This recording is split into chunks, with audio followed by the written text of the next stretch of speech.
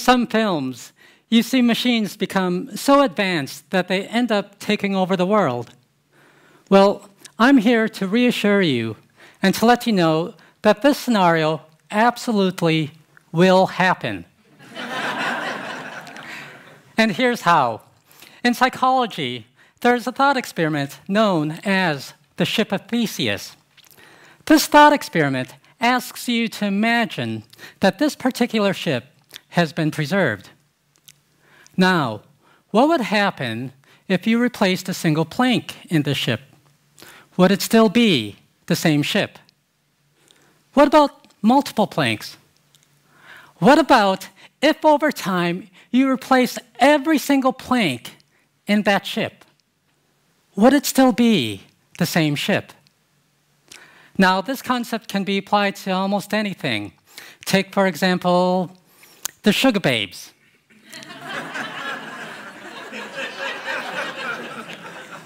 I must hasten to add, I have never listened to their music. But the Sugababes, they were a British girl band that started with 3 members in the year 2000. And within a decade, every single one of those members had been replaced.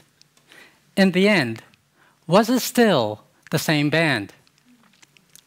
Now, what happens if you apply this concept to people? At what point is a person no longer the same person? After a hand transplant? How about a heart transplant? A face transplant? Or even a poo transplant? And what if you were to use non-human parts?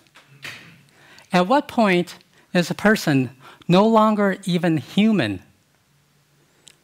What if you were to replace your voice with a computer like Stephen Hawking did?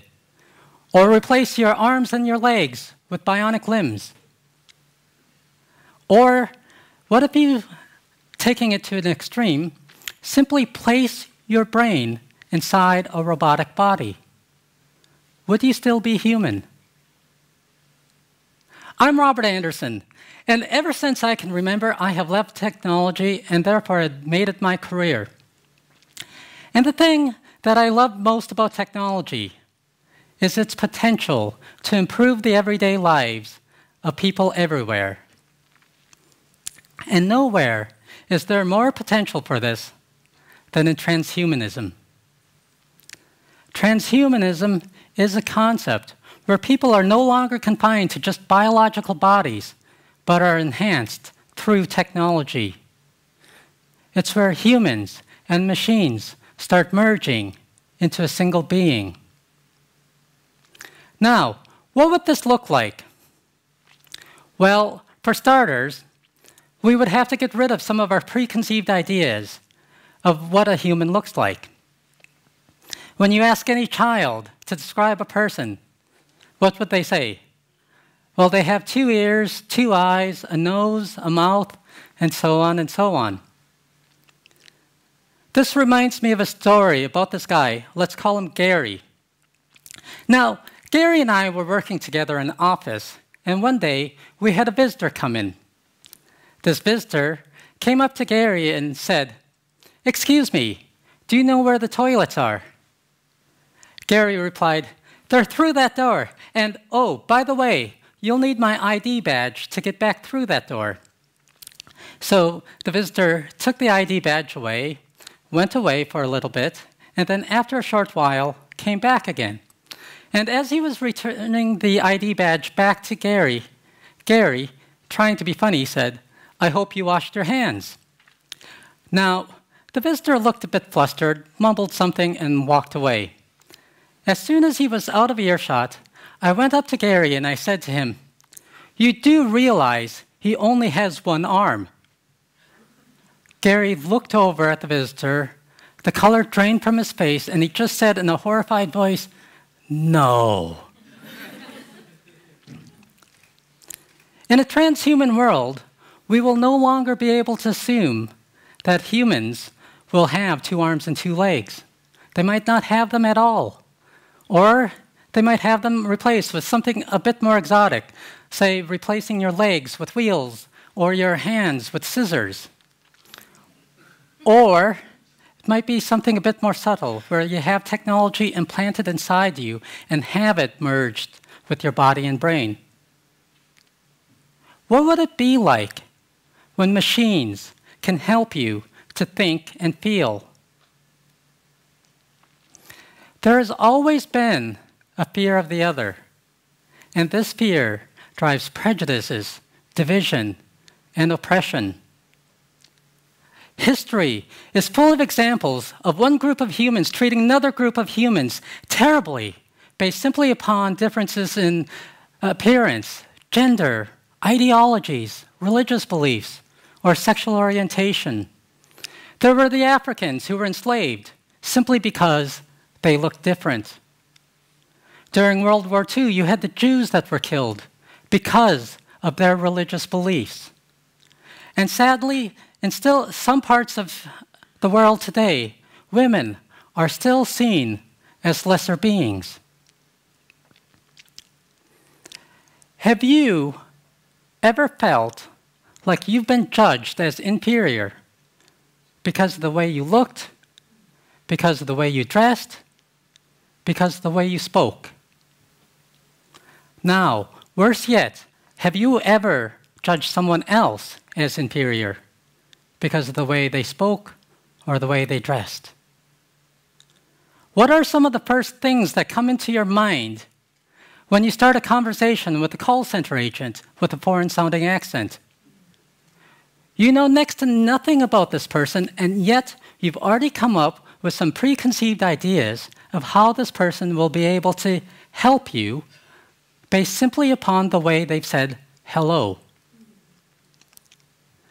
Now, I am going to let you in on a little secret here.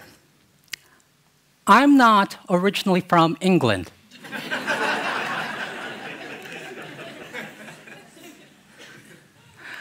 I was born in Korea, but was abandoned by my birth parents shortly thereafter. And I would spend the next 2.5 years living in various orphanages. And then I was adopted into a conservative small town in Midwest America in the 1970s. I went from a population that was 99% Korean to one that was 99% Caucasian. Every day, people would remind me in subtle and in not so subtle ways that I was different. Imagine being an 8-year-old and having a stranger come up to you and say, "Go back to where you came from. You don't belong here." And this didn't happen just once, but almost on a daily basis. Whenever I'd go into a shop, shopkeepers would follow me around, thinking that I would steal from them. Even some of my friends would use terms like chink and gook while I was around them. The message was clear. I was different, and therefore, I didn't belong. Now, take my experiences and multiply them 100-fold. This is what you are looking at in a transhuman world, where humans might not look like humans anymore. And if you think this isn't something that we're going to have to worry about for a long time, it's actually happening right now. Here are just a few examples. In October 2018, scientists created what they called BrainNet. This was an interactive system that allowed 3 people to play a game together using nothing but their thoughts. In March 2019, scientists were able to inject into the eyes of mice nanoparticles that allowed them to see in the infrared spectrum. What this means is they could not only see visible light, but they could also see heat.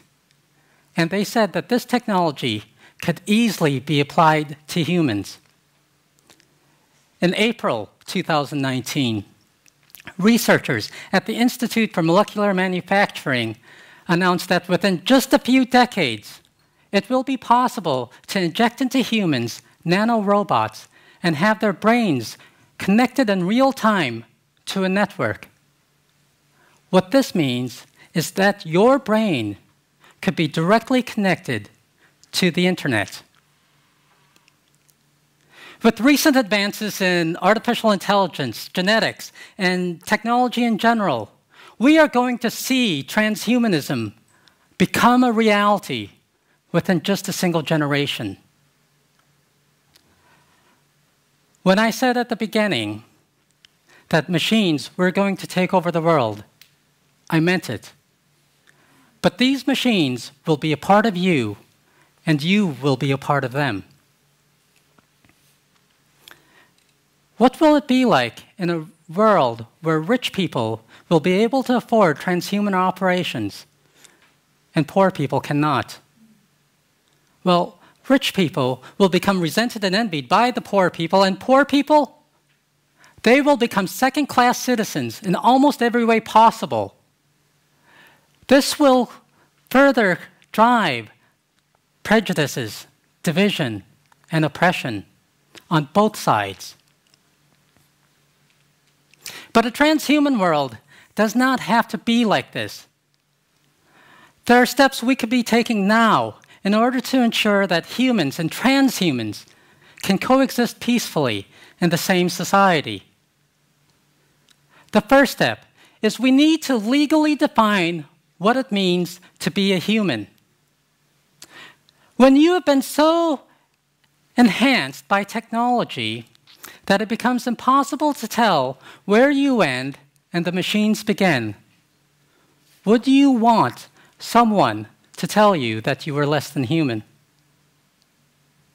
This is a complex area with a lot of legal ramifications, which is why it is important that we get the legislation right. And as we all know, when you place something that is this important into the hands of politicians, what could possibly go wrong? Just look at Brexit. So legislators, they need to start engaging now with experts in order to put into place the right legal frameworks. And while legislation can change outward behavior, you still need to change the attitudes of society. The second step, therefore, is to identify the problems that transhumanism is trying to solve. There are the obvious examples of making the lame to walk and the blind to see. But when you have technology merged with the body and the brain, you could now have behavior modification without the need for drugs. People suffering with mental health issues could have their chemical imbalances corrected not through trial and error drugs, but through technology. Would-be rapists could have their aggressive tendencies kept in check through technology. People in general could have their learning abilities enhanced and experience instant learning. It'd be like in the film The Matrix, where Neo receives a download of data directly into his brain and then suddenly says, "I know Kung Fu." There are some moral implications that need to be considered to prevent this ability from becoming abused. For example, we wouldn't want this to become equivalent to Harry Potter's love potion, where someone could make you fall madly in love with them just by hacking into your brain. But if we get this right, we could reduce prison populations, do away with schools, and hospitals would only be required to handle births, deaths, accidents, and to perform transhuman operations. In this way, transhumans could become embraced by society instead of becoming the other that is feared. The final step is we need to identify a way to make this available to rich and poor alike. Some possible suggestions are introduce a tax on any transhuman operation and use the money to fund transhuman operations in poorer people. Or you could create a nationalized transhuman fund, similar to how some countries have socialized health care. Or you could implement a benevolent system where richer countries and wealthy individuals voluntarily fund transhuman operations in poorer countries, similar to how some vaccination programs are funded today. Transhumanism is coming. We need to start preparing for it now. Any change of this magnitude takes about a generation before it gains traction. When West Germany in 1949 abolished the death penalty, over half the population was still in support of it. And yet, by the year 2000, just 51 years later, less than a quarter of the population still supported it. In the 1960s, you had the civil rights movements and the equal rights movements in the United States. And today, we at least like to believe that women and minorities are treated as equal across much of the Western world. In conclusion, transhumanism is coming, and it's coming sooner than you think. We cannot afford to have the fear of the other rule this world. I challenge you to ask yourself, how would you behave towards someone who is transhuman? Would you accept them? Would you reject them? Would you fear them? Andy Warhol said, "They say that time changes things, but you actually have to change them yourself." Change is to begin with you. How are you going to be the agent of change so that you, your children, and your grandchildren can live freely in a transhuman world, where in the society of the future, a fear of the other is simply a thing of the past? Thank you.